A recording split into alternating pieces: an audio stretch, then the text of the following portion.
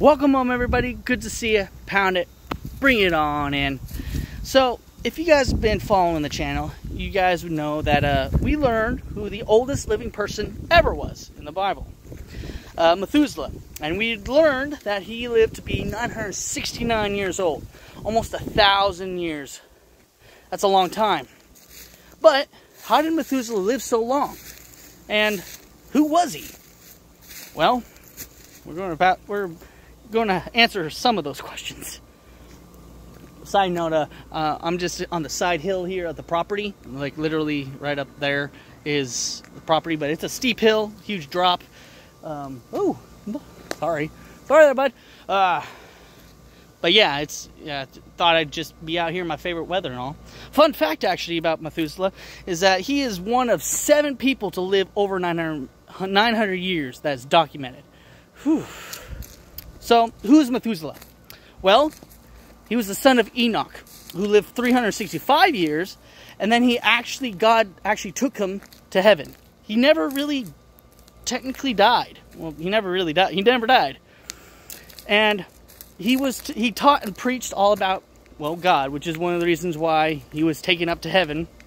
Methuselah is also the father of Lamech, which I think is how you say it. Lamech is known for having 2 wives. He lived 777 years. And also he's known for having a son called Jabal, who is amazing craftsman in the Bible. And, of course, being the father of Noah, which is probably his most famous attribute. Ooh, look at that. So, Methuselah is the grandfather of Noah. Pretty cool. Well, how did he live so long, though? Methuselah, anyway. Well, the Bible doesn't really actually say. Let's go back. Doesn't actually say how. Some people say it was because of his diet, and it was. I won't film that side. It doesn't look as climactic. That it was his diet, or it was just the way it was back in the day. People lived longer because of things, science. I don't know. But what a lot of people think, and most people, is that, well, he was the son of Enoch, the one of the only people to ever be taken up to heaven and never actually see death. So what a lot of people believe was that Enoch taught his son Methuselah how to live.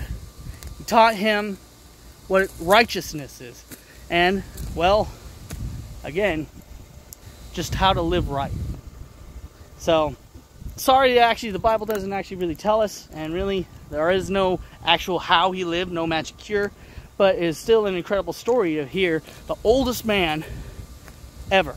And how, what is incredible to me, and I find very interesting, is that not only is he the son of Enoch, the only one who was one of the few only to be raptured, or, taken up to heaven, but also he was the grandfather of Noah, who, he, of course, is the flood. Now, in the scriptures, it doesn't. He says that he passes during the flood. Well, but we don't know if it's during the flood or before the flood. It's the year of the flood is basically when he passes. So we don't exactly know when. And some people even. Well, I won't talk about that. That's a whole other thing. But anyway, I hope you guys learned something.